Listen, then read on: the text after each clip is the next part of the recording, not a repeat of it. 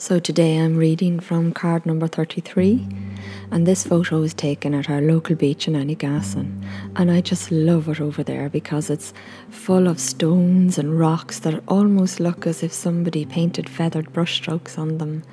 And when the tide is in, the water pours through all the little alleyways and the rocks, splashing against them and bringing out all the hidden blues and red tinges. And you just feel totally alive, and it's just never the same. Anytime I go, it just has a different glow to it each time. And I think, sometimes we just lose that sense of wonder because of our busy lives that are packed with responsibilities and things to do and places to be. And we forget to just take the time to feel the miracle of life and to see the wonder that surrounds us. And there's something about when you stand in front of an ocean. Maybe it's the space, the air, it's so many things, but you feel yourself emptying out of anything that's maybe holding you back in life. You may have some grief in you, you may have some regrets, you may have resentments, you may have many different things or nothing at all, but when you go to a beach, something changes. And I know for me, within 5 minutes, I'm a different person. Just being there, standing, listening to the waves and all it has to give.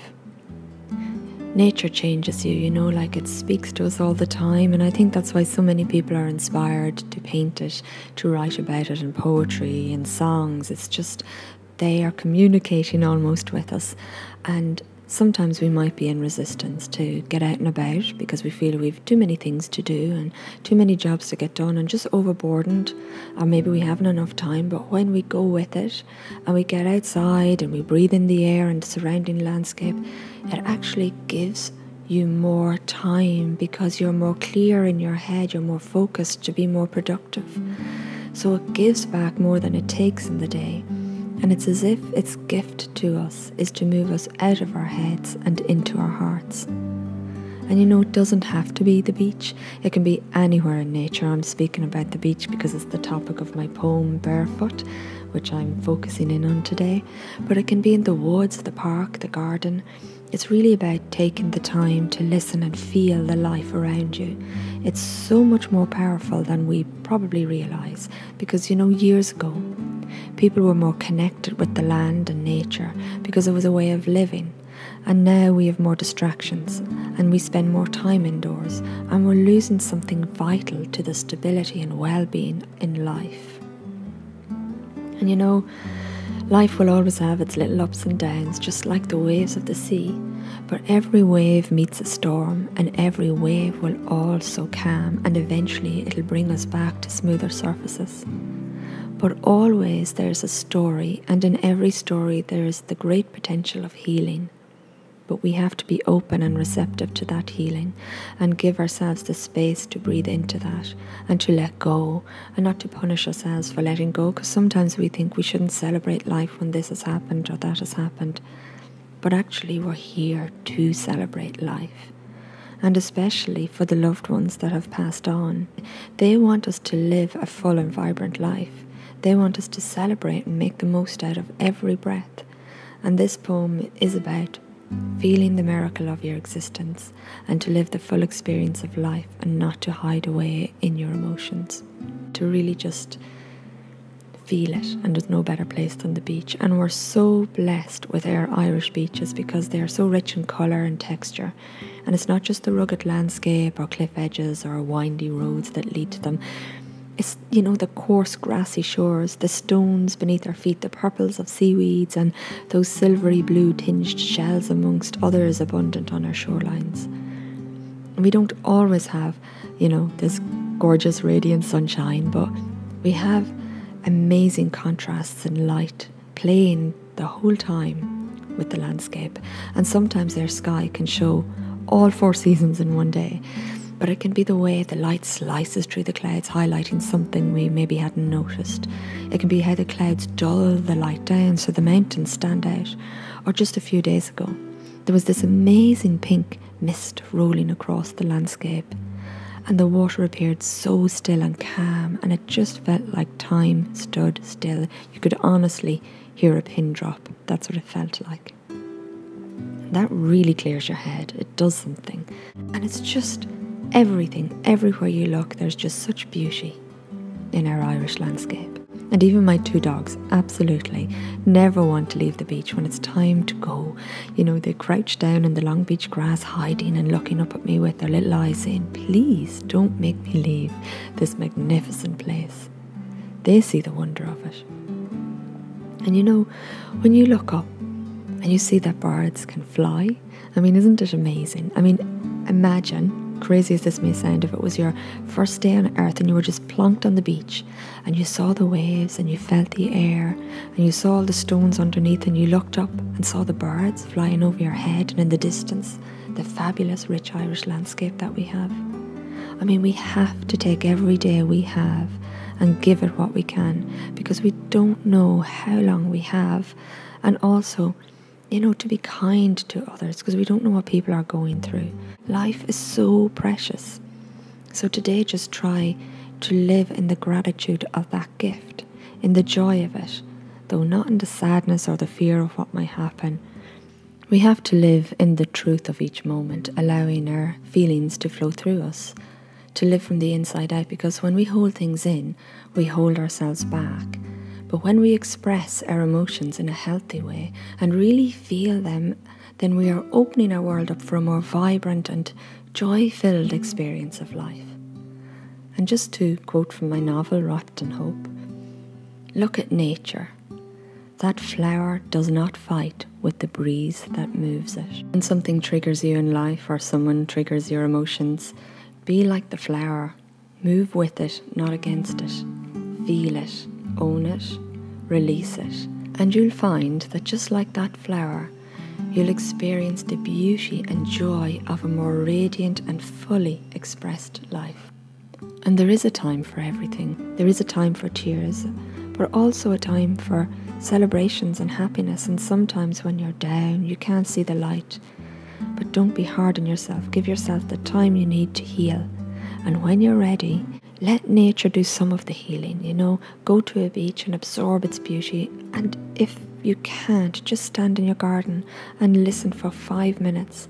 And just, you know, in complete silence, don't let, you know, your phone or things interrupt you. Just sit there listening, the birds, the sound, the feel of the breeze on your skin. There's so many things going on around you that we miss every day. And I'm telling you, you will receive peace in your heart. It changes you. And just to remember that, you know, we all slip and slide and we are more alike than we realise. And, you know, nobody's life is perfect. And human emotion is a wonderful thing. It's there for a reason. And I love the quote by Rumi, "The wound is a place where the light enters." And it's so true. And I just want to tell you a quick little story of my own. A few weeks ago, I was upset and I was missing my mum, as you do, and probably other little things triggered the disillusionment in me. And it was around Christmas, and I went to the grave and I had a chat with my mum, and I was just saying, you know, what you say at the grave when you're missing someone you love so very much. And I just asked her for help. And when I got back into my car, a ding came on my phone. And there was a memory that had popped up on it. You know, the way the phone kind of creates these memories for you and it puts music to them. Well, this memory was of Mammy and me and our family. And I was just after getting into my car, I was still at the graveyard. And just after asking her for help, so I felt like it was Mam speaking to me. And when I pressed play, the memory spoke so much. It was the images it was showing me of all the experiences myself and Mam had together from when my kids were tiny to not long ago. And then the song that the phone had added to the memory really hit me. It was by Leanne Womack, I'm not sure if I'm pronouncing that right, and it was called I Hope You Dance. And the words that really jumped out were, "I hope you never lose your sense of wonder, and may you never take one single breath for granted." And you know, that really pushed me out of where I was. And I guess anyone could have said that to me that day and it might not have resonated as much as the way it happened at the graveyard. It was more the feeling I had in that moment. Like I said, as if Mam was speaking directly to me. And there was something about how Mam is not here anymore, and realising that we are still here. And we get the chance to keep inhaling this experience of life, and it is such a gift. I really felt the closeness of my mum, and I heard the message in it all, and that she is happy for the life she has had, and that she wants me to never lose my sense of wonder and to appreciate every breath of life. And in that moment, I was just so overcome with a feeling of joy and a deep realization of the message in it all, and just wanting to almost celebrate life, because she gave me this life and I am going to live it well. So I'll put a link to that song and just have a listen to it, because music speaks from soul to soul deeply. So I hope you have a lovely rest of January and a wonderful 2022. Did you ever walk along the beach on a day where the wind is unsure whether to topple along the surface of waves or take off with a rise, collecting the ocean's gifts, to sway past your face in a salted mist?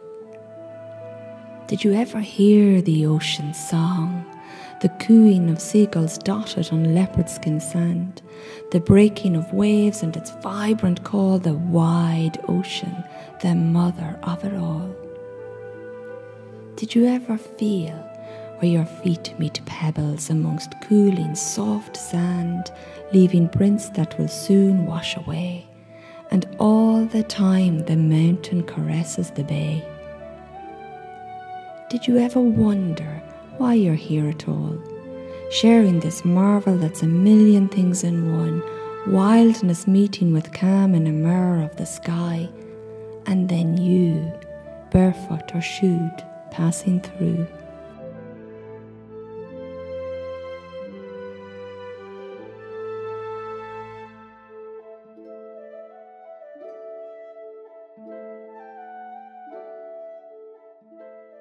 Do you ever feel the miracle of your existence?